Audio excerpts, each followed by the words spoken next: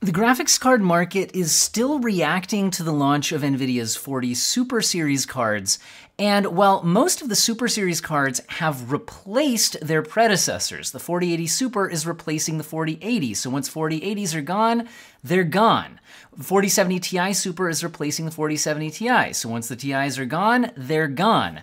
But the 4070 Super, while offering the largest performance bump over its non-Super predecessor, isn't actually replacing its predecessor. The 4070 is staying in the market, and it's officially had its MSRP cut to $550, but has been available below that.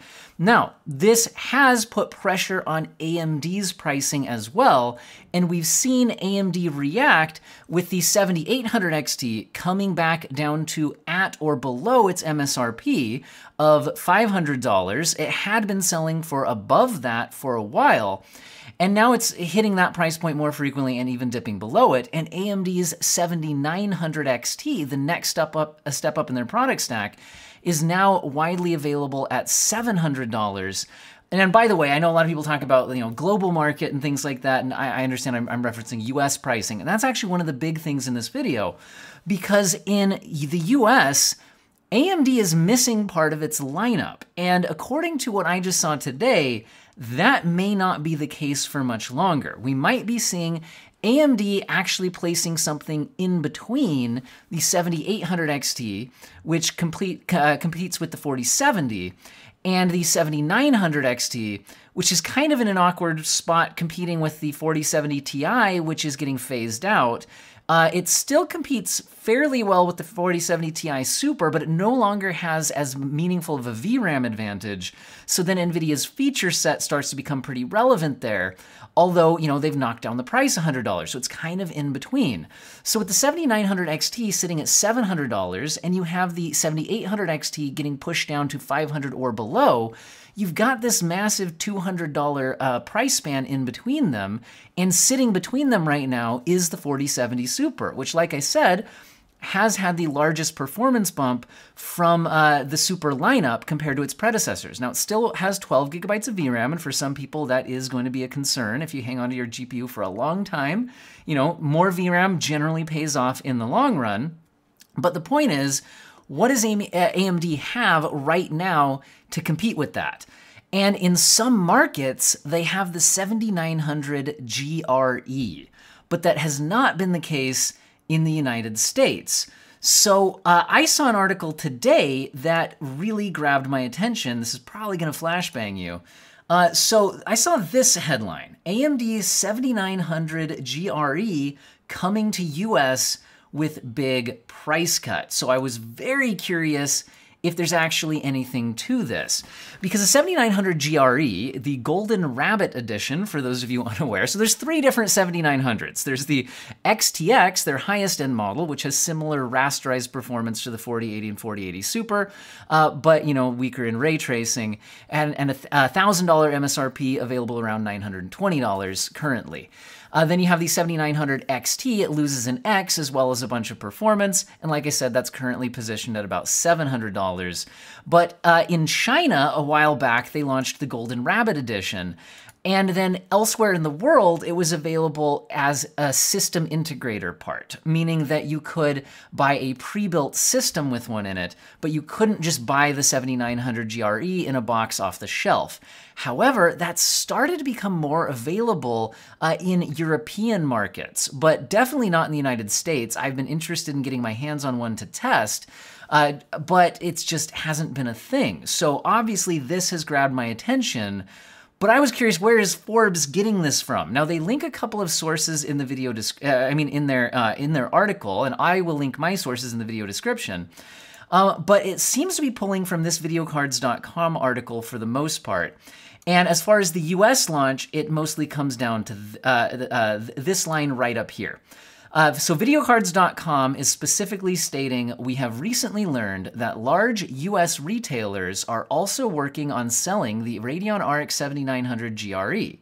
The information we've gathered so far suggests that the Gigabyte RX 7900 GRE model, which they had an article about a day or two ago, right here, mentioning that the 7900 GRE from Gigabyte was becoming available.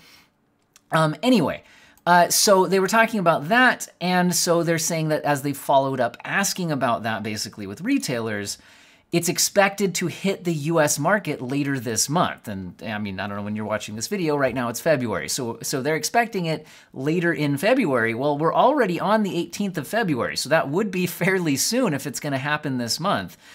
And they're saying it's worth adding that along with the price update for the RX 7900 XT, where again, they're widely available around $700 right now, although AMD had seemed to officially indicate they were targeting more of a $749 price point on it, but the actual market has seen more like $700, and even the occasional discount that I've reported on down to $670 with an extra coupon code from Amazon.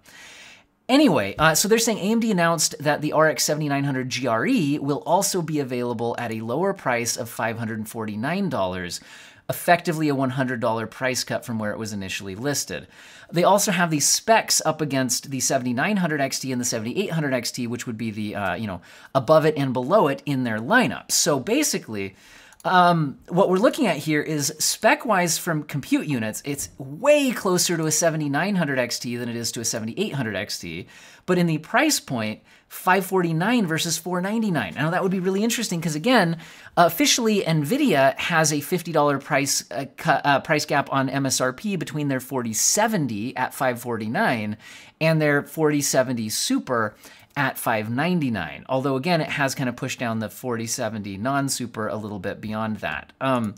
So if this is true, then this is basically, we're looking at a direct MSRP price competitor to the 4070 non-super, although maybe in the actual market, could that push things a little bit farther? But what is the actual performance like though? Because the other big difference here is that the memory system is more similar to the 7800 XT. Because we are on a 256-bit bus, like the 7800 XT.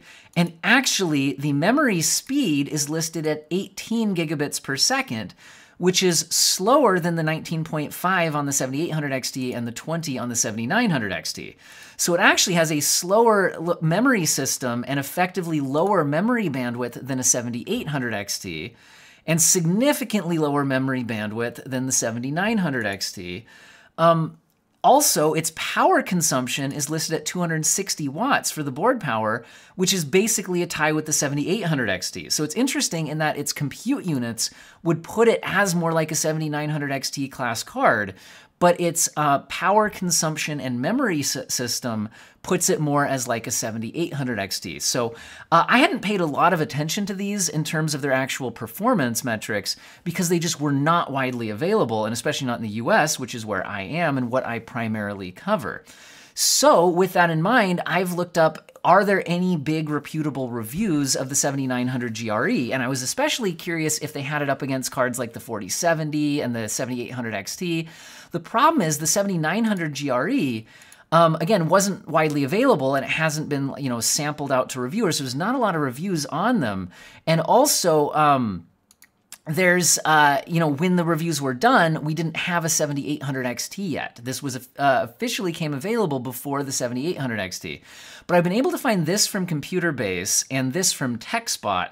I believe this TechSpot review uses the same kind of review data, I think, from the Hardware Unboxed YouTube channel. I think there's a partnership that happens there with TechSpot for the written articles. Anyway, so if we look at both of these, I'm seeing similar placement for the performance on both review outlets. So I went ahead and while they're reviewing different games, I looked at the percentage difference when compared to the 4070. Again, the 4070 Super wasn't out at the time of these reviews. And it's looking like the 7900 GRE in Computer Base's testing was about 10% faster than the 4070. And if I look at the TechSpot review, we're seeing 11% faster than the 4070. And again, different set of games, easily introduces a 1% margin of error or, different cooler model, whatever. So the point is, we're seeing about 10 or 11% faster than the 4070, which I would actually take as pretty disappointing given what the specs show. And also, if you compare the 7900 GRE to the 7900 XT, now the direction I'm counting these percentages in is a performance uplift. So I'm doing the 7900 XT divided by the 7900 GRE to show if the 7900 GRE was set as 100% baseline, the 7900 XT performance here would be 123%. So it's a 23% performance uplift from the 7900 GRE. Now, that's kind of disappointing because if we, again, look at more of just kind of a general sort of ranking, like a 7900 XT, if we look at tech power-ups kind of general performance metrics, the 7900 XT is, if we compare it to like a 7800 XT. So if I click on the 7800 XT, the 7900 XT is listed as about 30% faster. So in other words, we're seeing this as it's definitely closer to a 7800 XT than it seems to be to a 7900 XT. So the performance here, if we look at these specs, it seems like while the memory system and power consumption are lined up closer to the 7800 XT, that also seems to be what we would expect from the performance. So at first, I was quite excited about this, but when I'm actually looking at those performance metrics from its original launch, I'm less excited about it. I'm curious what you guys think, because if this ends up only being, within 5% or so performance of a 7800 XT with the same amount of VRAM and power draw, is that really that exciting? I mean, it adds something else to their lineup. It would be interesting to see if maybe somehow since driver updates, since its initial launch or something like that, if things have changed. So I am certainly interested in eventually getting my hands on one of these and testing them, especially if they are actually coming to the US, as videocards.com is suggesting here. That's certainly very interesting. But right now, if it did a better job of splitting the difference between a 7800 XT and a 7900 XT, if it was actually in between their performance evenly and came in, closer to the 7800 XT in pricing, that I think would be exciting. But unfortunately, that just doesn't seem to be the case. Although last thought here is I'm curious how much overclocking headroom these things have. Because if they're powered closer to a 7800 XT, but have the compute units closer to a 7900 XT, I'm curious what would happen if you fed it some more power, what kind of overclocking potential these might have, just out of curiosity. But anyway, what do you guys think about this move from AMD? I mean, in general, having more options in the lineup is a good thing. And one of my main things I like about AMD is they seem willing to adjust GPU pricing to what the market will bear. So, having more things in their stack and then the price is shifting around with the market and what people will pay, I think could like I said, only be a good thing. But in general, I was a little disappointed by the reviews that I'm seeing here so far, and I'm anxious to get my hands on one myself. Because again, just for one last kind of reference point, the 7800 XT, in TechSpot's most recent testing is about 6% faster on average than the 4070. So if we compare it like this, then the 7900 GRE is 11% faster than the 4070. Again, that doesn't leave a lot of room there for the the gap between the 7900 GRE and the 7800 XT. It certainly seems like it would be faster, but not by a whole heck of a lot. What do you guys think? Let me know in the comment section. Huge thank you to viewers, commenters, subscribers, and especially channel members who have clicked the join button to fund the channel directly. That is absolutely amazing that you guys are willing to do that. Huge thank you. Totally understand not everybody's in a financial position to do that. And I hope absolutely everyone has an excellent day.